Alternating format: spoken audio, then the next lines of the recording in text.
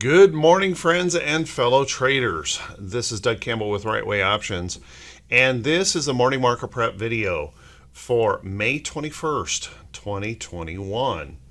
So we had a nice little relief rally yesterday, and now they're trying to push it through to the upside again this morning, but we have some resistance above. So what does that mean for us today? Well, how about we settle in, buckle up, and let's get ready for the Friday edition of the morning market prep video. Good morning once again, everyone. I apologize. This video is going to be late today. I've recorded this once before, had a failure in the recording system, and have to record it a second time. So I apologize. It'll be later than normal today.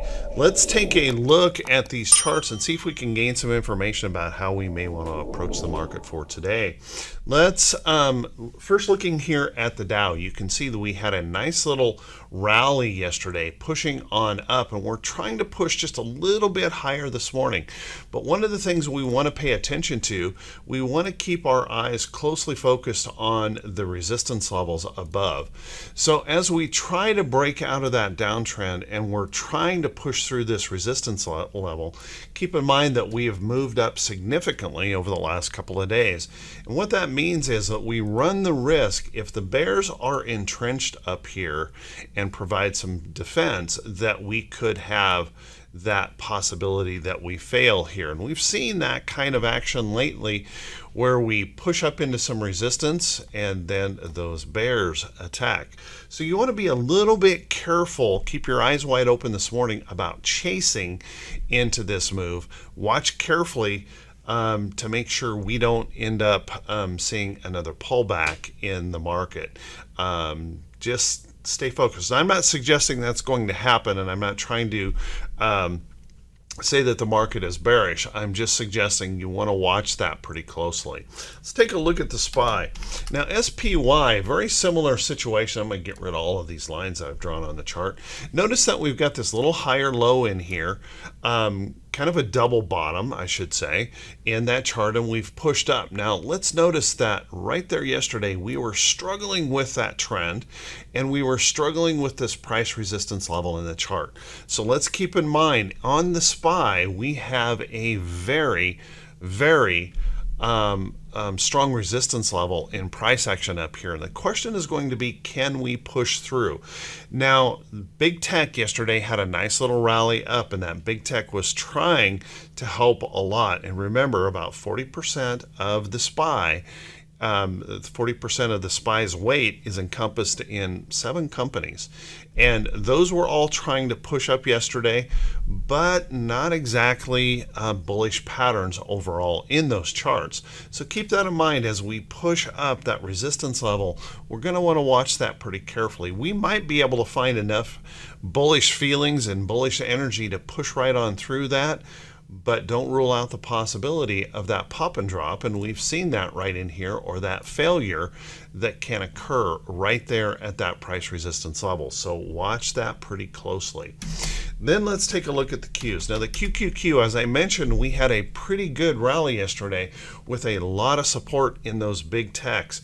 And we'll take a look at those big techs here in just a second and show it wasn't quite as lovely as it's showing here in this chart. So QQQ pushing up, breaking its downtrend, and the good news is it did break above its 50-day moving average. But let's keep in mind that breaking through the 50-day moving average is one thing, proving to hold it as support is another. Here's an example over here where we push through and we're unable to hold that as support. So remember, as we push through these levels, in these resistance levels, we need to make sure that we're going to hold, not just push through and then fail. We've got so much volatility in this market, just bouncing through doesn't necessarily mean anything. We could really drift lower after that occurs. So watch that carefully. And then keep in mind, we did have a good sign yesterday in breaking through this level of price resistance, but our bigger price resistance level is still up here, and we're going to be potentially challenged by that price resistance as we move on through. So keep that in mind. If the bears find some reason to gain a little ground today, this could be an ugly ugly pattern if that were to fail there. So watch that close. Let's take a look at some of those big techs that push this up. If we take a look at Microsoft, nice move up yesterday, not exactly a bullish chart. Apple, nice move up yesterday, not exactly a bullish chart. If we take a look at Netflix, nice move up yesterday, not exactly a bullish chart. How about Tesla? Nice move up, not exactly a bullish chart. We do have some bullishness that showed up in Facebook, however. Facebook breaking through, looking a little bit stronger, and Google. But when we start looking at some of those big techs, it was a nice little relief rally, but we're pushing right back into resistance levels on many of those charts, and not what you would really be looking for as a buy area. But that helped the NASDAQ quite a bit yesterday. So keep that in mind. We've got a lot of work yet to do to really resolve some of these questions in this chart. And then let's take a look at IWM. Now, IWM is still below its 50-day moving average, and although it tried yesterday to push on up, we weren't able to break through that downtrend. And we're testing that downtrend here this morning with the pre-market activity. But let's keep in mind, we failed here just 4 days ago. I mean, within 2 ticks. We pushed through that 50-day moving average. Notice that 50-day moving average has started to turn lower here, and all of our shorter term averages have moved lower. That puts a resistance level in this chart right in here that we're going to have to beat. So watch that carefully. That's going to be a test of those bulls. Do they have enough energy to push on through there, or will there be an entrenched defense by the bears on that IWM chart? Watch that close. Let's take a look at our VIX. Now, the VIX is one of those things that we really should be keeping an eye on here, because we still have some questions here to be answered. The VIX ended up holding above a 20 handle yesterday and holding above that downtrend break. Notice we have this little upside trend, and we're holding above this price support area in the VIX. We're also holding up above the 50-day moving average on the VIX. So there's still some questions here.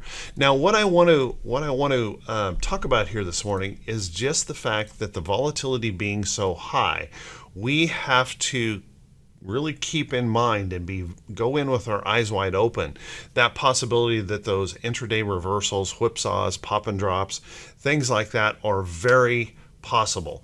So even though we're having this really bullish look this morning in the pre-market, keep in mind that we could have those reversals. So make sure you're careful about chasing into resistance levels and watch that closely.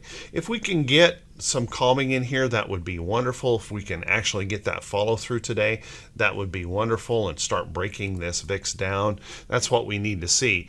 But for now, there's reason for caution out there, so watch that pretty carefully. Let's take a look at our T2122.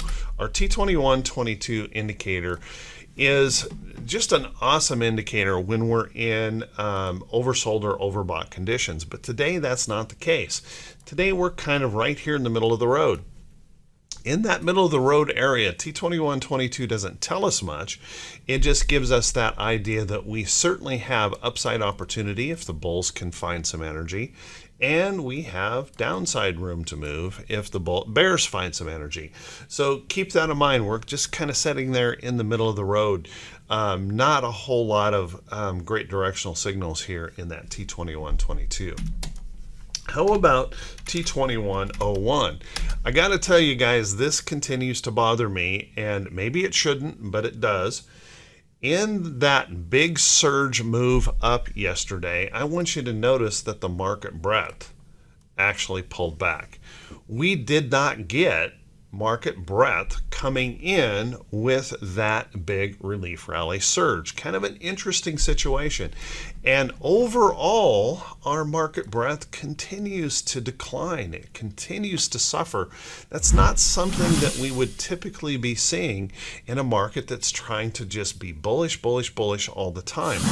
So watch that carefully. It may not be of a concern to you. It is to me, and it's something that I am watching pretty closely.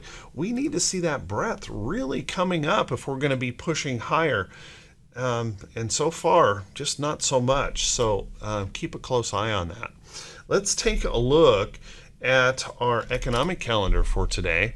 And our economic calendar has got a couple things we want to pay attention to. Let's take a look at that. As you can see in here, we've got PMI this morning that will come out at 9:45 in existing home sales. Both of those have the potential for moving the market. We'll want to watch those pretty closely, and I think probably the one that may have the most weight today, we'll want to keep an eye on those existing home sales.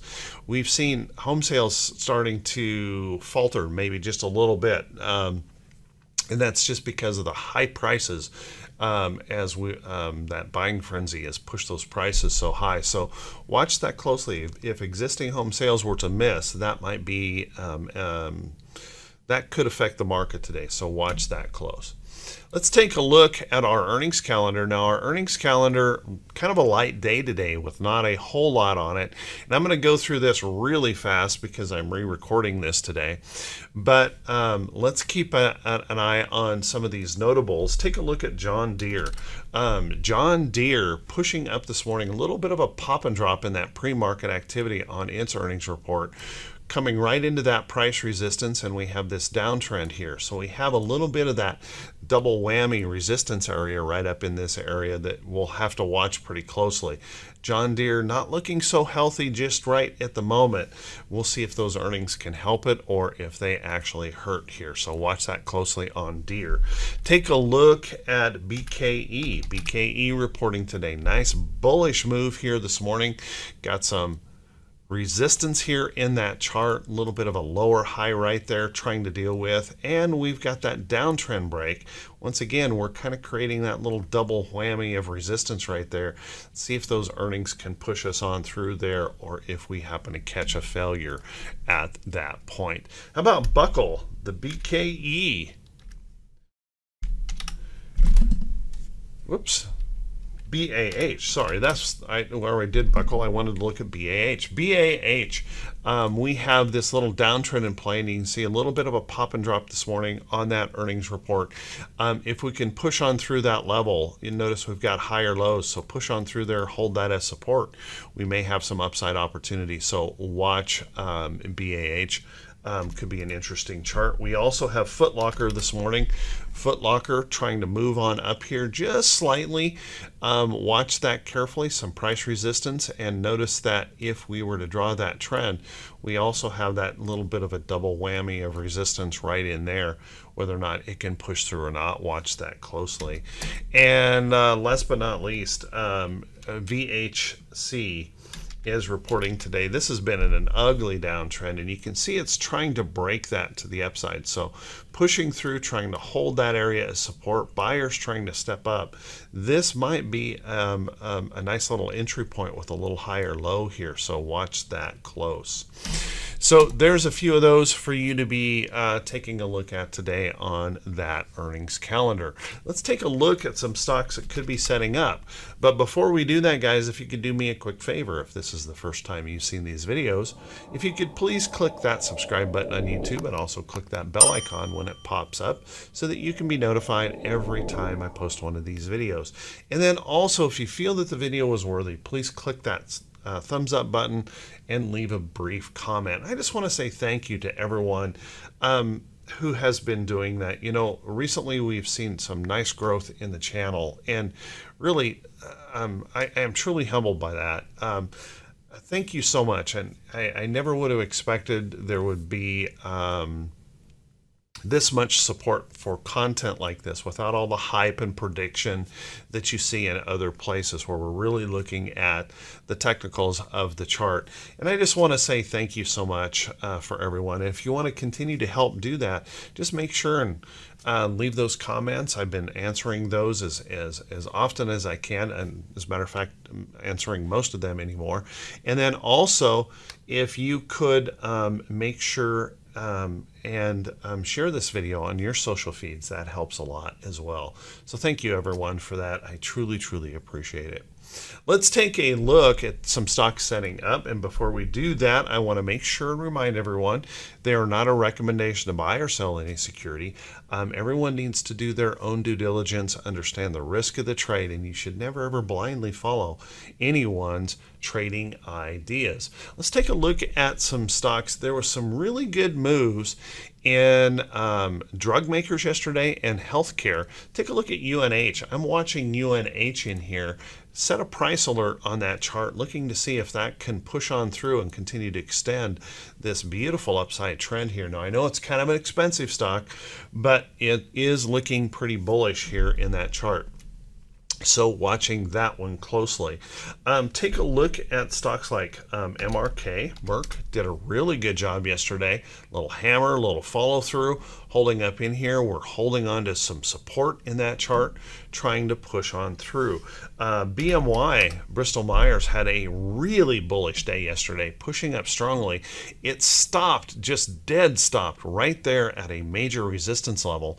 But watch that carefully. If that can push on through or hold up in this area, BMY might get a multi-year breakout and start looking very, very bullish. So keep an eye on that. You might want to take a look at stocks like J&J. J&J, there's that hammer follow-through candle trying to push through and break out. Very nice chart. Pfizer, as you can see, I've got this alerted again in the chart. That's looking very bullish, and that possibility that could push on through to the upside. So keep an eye on some of those drug makers, healthcare type stocks. They are looking very, very strong. Another place that you really, I think, want to take a look is in the consumer defensive and consumer staples area of the market. Take a look at KHC.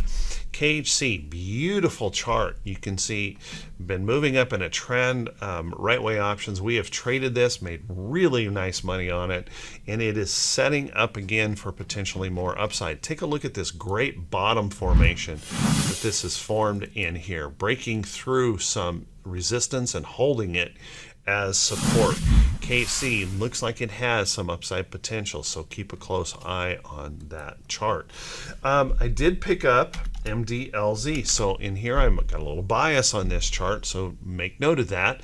MDLZ, nice little move yesterday, pushing up again. Consumer defensives starting to show some really nice signs, and I have to think that what we might be seeing is a little bit of a rotation in here as the market gets a little bit shaky as we head into summer, which is typically kind of a light or even bearish period of the market. You can see we might be moving toward that little bit of safety here in these charts. So MDLZ looking very, very good. You might also want to take a look at other stocks like Coke trying to break through some resistance up here. We've got Colgate-Palmolive in a beautiful upside trend trying to break through some resistance in that chart. We have PepsiCo. PepsiCo looking good, trying to pop through some resistance here. So we've got a lot of these defensive sector stocks looking pretty darn strong, looking healthy overall. Take a look at Tyson. Tyson is in that defensive sector. Nice little bullish move yesterday, trying to extend on higher. I would put that one on a list. And HRL, Hormel, had a huge move yesterday on its earnings report. Any rest or pullback in here could set up an opportunity in Hormel. Very nice looking chart. If you want to pick up a basket of those trades, take a look at the ETF XLP. XLP is going to incorporate a lot of those consumer defensive and staples stocks, and you can pick up a basket of those. This pays dividends as well. Watch that in here, looking very bullish. And by the way, I added to this trade yesterday, so I have a little bias in it, but kind of keep that in mind. It's looking pretty good overall in XLP. Last place that I think probably should be keeping an eye on, take a look at this chart in silver. Silver is setting up for that next upside move in this trend, looking very, very good. Please keep in mind we could rest here a little bit longer just because of that price resistance in the chart. But as you can see, silver's been gaining some ground, and we also saw some really strong moves in gold, and gold is continuing to follow through after breaking this resistance in the chart. So watch that carefully. I wouldn't rule out the possibility of a rest in here, consolidation, or even a little pullback, but keep an eye on gold for that next potential entry. It's looking pretty darn good here. So with that, everyone, hey, I want to wish you all a fantastic day, and I want to wish you a wonderful, wonderful weekend. Thanks for watching. I truly appreciate it. Thanks for clicking those thumbs up buttons and leaving those comments. I really, really want to thank everyone for taking the time to do that. Take care. Have an awesome weekend, and we'll see you right back here bright and early Tuesday morning. Excuse me, Monday morning. Have a great weekend, everyone.